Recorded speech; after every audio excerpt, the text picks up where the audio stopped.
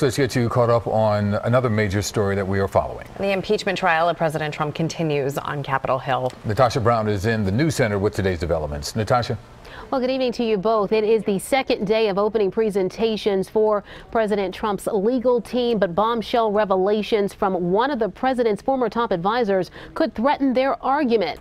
Meantime, today did get off to a bipartisan note.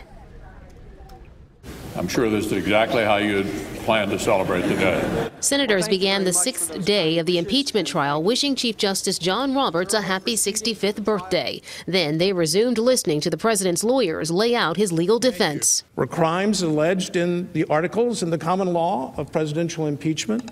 In Nixon, yes. In Clinton, yes. Here, no. They say they have proven each of the articles against President Trump.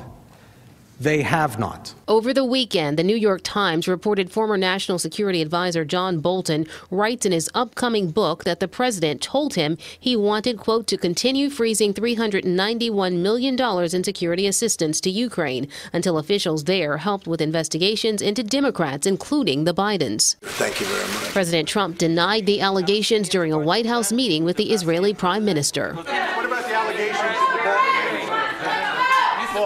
Democrats say this latest revelation bolsters their calls for Bolton and other new witness testimony in the Senate trial. We have a witness with firsthand evidence of the president's actions for which he is on trial.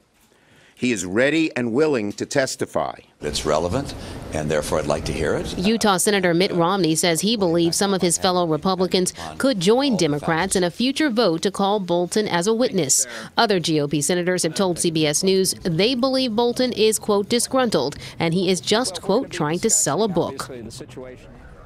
Well, Bolton does blame the White House now for the leak of details from his manuscript. Meantime, officials reviewed it for classified information. Bolton has said that he is willing to testify in the Senate trial. That's the very latest live here in the News Center. Natasha Brown, CBS 3 Eyewitness News. Natasha, thank you.